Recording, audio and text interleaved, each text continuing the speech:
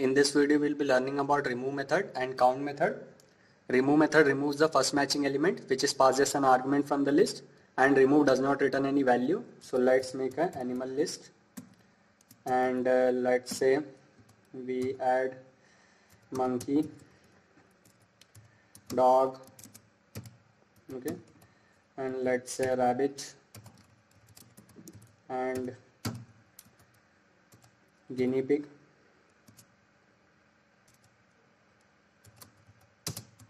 Okay, so these are 4 animals. So let's remove rabbit from animals.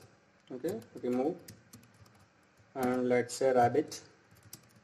Okay, so let's print the updated animals list. So let's print. So you can see here rabbit has been removed.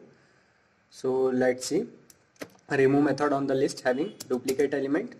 So let's copy the above animal list and let's paste it, and I am going to put dog once again. Okay, so there are 2 dogs in the list, and let's say animals dot remove, and I am going to remove dogs. Okay, so let's see what is been removed from animals.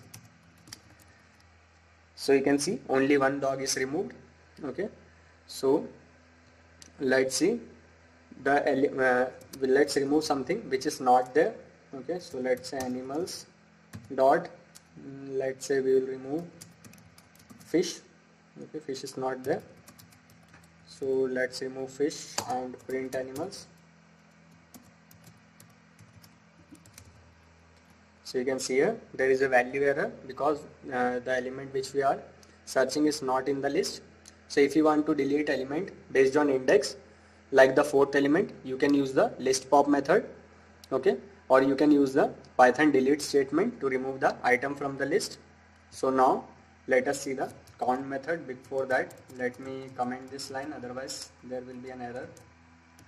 Okay, so let me put one more comment, count method.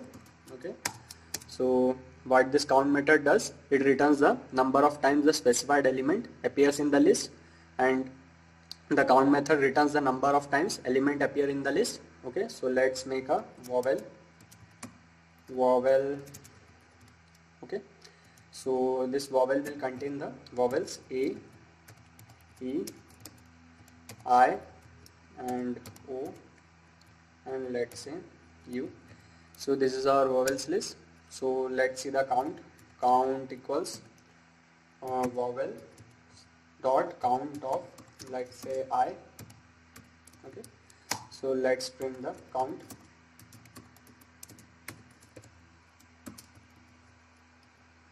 So you can see the count is saying as 1. So let's see the count of P. Okay, P is not there. Again we will see it, what will happen if we put vowels dot count of P. Okay, so there will be no error, but it will just print 0. Okay, count. So let's see, so it is printing 0. Similarly, let's count tuple and list element inside a list.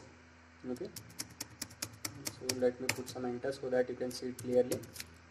So let me put a random list. A random list is equal to, let me put A, and let me put a tuple, and let's say A and B in the tuple. Okay, and again one more tuple, A and B. Okay, so similarly let me add one more list inside it, 3 and 4. So this is our random list. So let's see the count of, let's say random dot count. Okay, and let's see the count of A and B, A and B. Okay, so let's print the count to see the number of times this occurs. So you can see 2 times. Okay, so similarly let's see the count of the 3 and 4. Okay, random dot count, and let's see the count of 3 and 4. Okay, so let's print the count. Okay, so here you can see the count of 3 and 4 is 1.